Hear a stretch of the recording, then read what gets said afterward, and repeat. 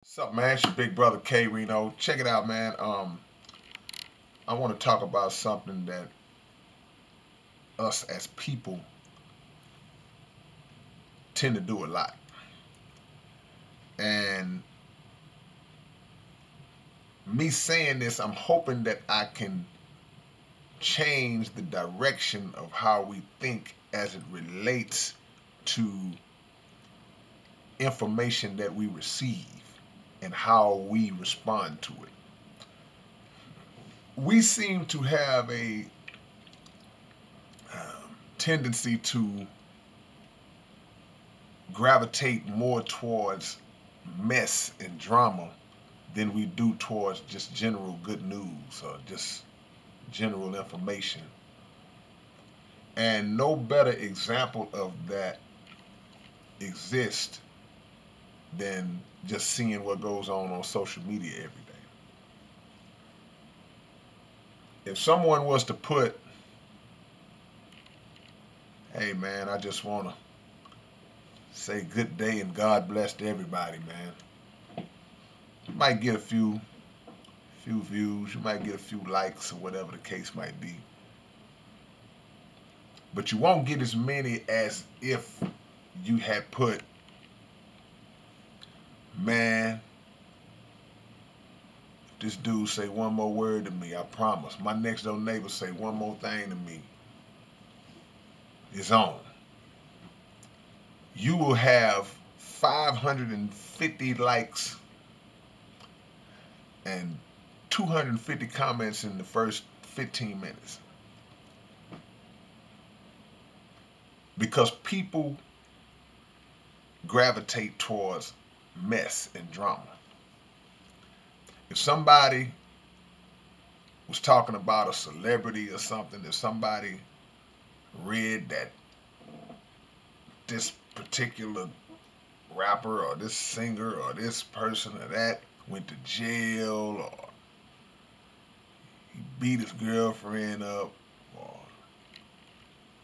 she was on drugs or she did, if some of that comes out, man, somebody got divorced, we all over that. And it puts the question in my head, why do those type of things excite us more than just general good things, regular things, good news? Hey, my son graduated. And that would get some likes, but it wouldn't be the same as if when the mess comes. What is it about how we are wired up now that makes us get off to that negative stuff? And how can we fix it? How can we change the way we think in order to give that same type of excitement and direct it where it needs to go, towards the good things in life? We grow up thriving off of gossip, thriving off of talking behind people's back, thriving off of rejoicing in other people's setbacks or misfortunes or their failures to some degree. What makes us thrive on that? It's that envious spirit that comes up in people when they see other people being successful. And the envy and the hate that you had for that person who came up and made a success out of themselves is matched by happiness and enjoyment and excitement if by chance that same person falls from grace. If that person just happens to to hit a bad pocket in their life, hit a bad streak, we get happy about that. I mean, literally, it like, you can see, you ever been around somebody, around two people that was talking about somebody else that wasn't there? Do you see the the excitement? I couldn't find a word. You can see it in their eyes how motivated and adrenaline driven they are as they are slandering this person. And they playing off each other. One of them say something, cause I remember when they just bounce it off. They get off to that. Why can't we get off?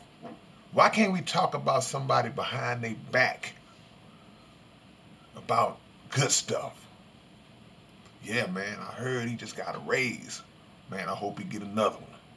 You know what? He's trying to move up, man. I hope he can do that. And then what he trying to do, he trying to break away from the company and start his own thing. Man, I hope he do. That'd be beautiful, man. I'd be so happy for him. Shh, he come. What if talking behind people's back was like that? That would be the coolest thing in the world. Why is it that we have to post about controversy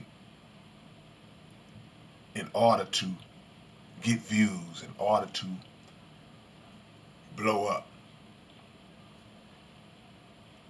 And it's always about somebody else's controversy. It's always about somebody, in most cases, people you don't even know. You talking about celebrities and things. And I'm not talking about social commentary, because I know how some of y'all think. I'm not talking about social commentary or things that can educate and inform.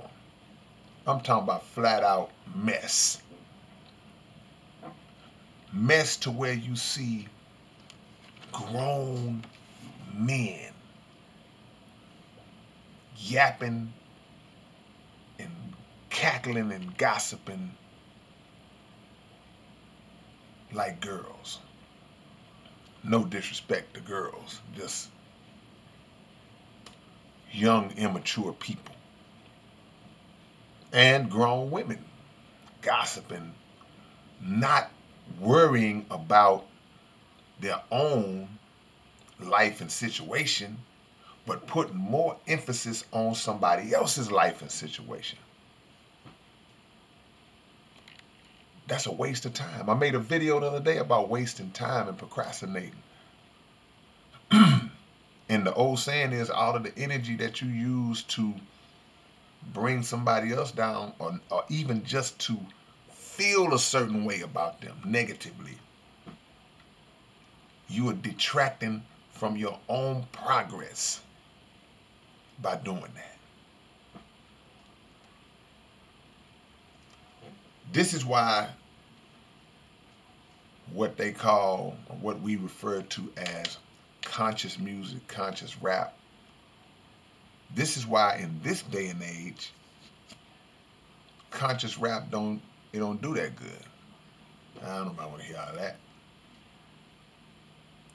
But if you come out degrading yourself, degrading women, glorifying street activities, you got a shot.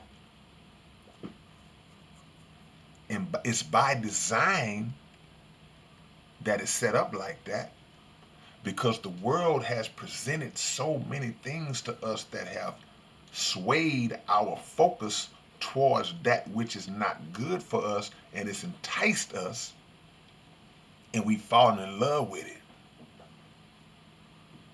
So the same applies with just the mentality. We have been programmed and trained to love mess and drama. And have zero interest or become bored with good news as it relates to someone else. Now, if it's your good news, oh yeah, you all over it. But how come we can't celebrate the good news of other people with the same enthusiasm as we celebrate their setbacks? So that's all I wanted to talk about, man. Y'all, anything I forgot, y'all leave it in the comment section. Subscribe to the channel. Click that bell so y'all will know when your big brother drops something. And I'm out.